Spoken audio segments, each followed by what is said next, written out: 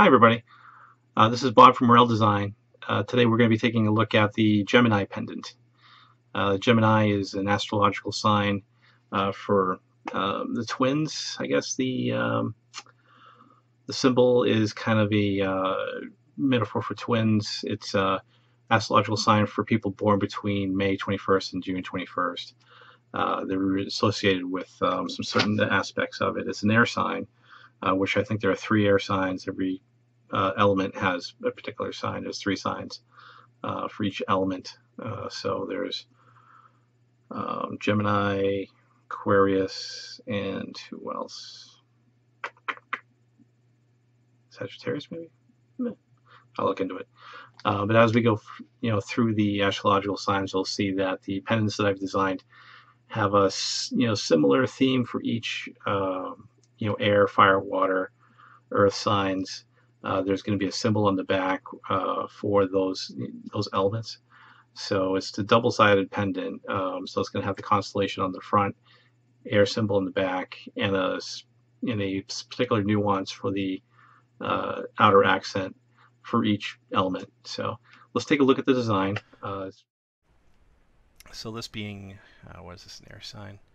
That's on the back of it.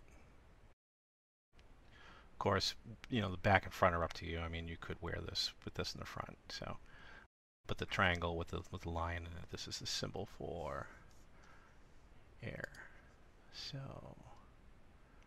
it's like an air sign. So yeah, this is what polished bronze steel looks like.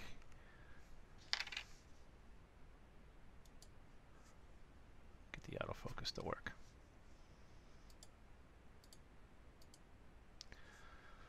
So, just let me know what you think. From going from the internal groove to a step system, they kind of made a sun, kind of scenario, kind of little starburst thing. For it, considering it's an air sign, each one of these zodiac signs is associated with a element, and that's what I did with this line of pendants. I'm associating three pendants with a particular associated element, and the design is going to correspond. So if you take a look at Libra, which is also an air sign, it's much lighter too because this is like a polished gold steel. This is a polished bronze steel. So that's, if you're thinking to yourself, oh, this is a little dark for me, then you can go with a lighter material. So again, air in the back, starburst pattern on the front, and earth, fire, and water are going to have their own. So you can probably see some of the other differences in the Cancer pendant, which is the last week's video. So that's pretty much it for this pendant. Let me know what you think.